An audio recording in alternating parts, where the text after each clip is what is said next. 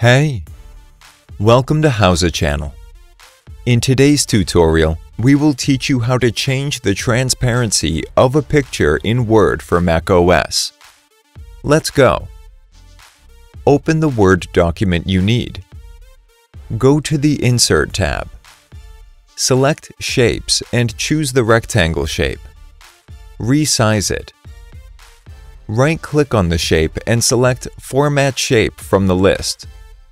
Select Fill from the right side menu. Check Picture or Texture Fill.